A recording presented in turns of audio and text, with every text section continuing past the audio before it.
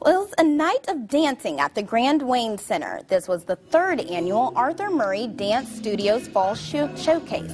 Dancers of all different levels and ages got to show off their talents and hard work. It wasn't a competition, but there were still judges.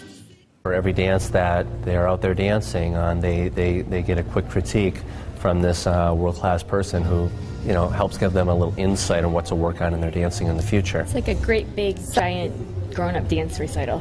Some of the dancers came from other studios across Indiana and even other states.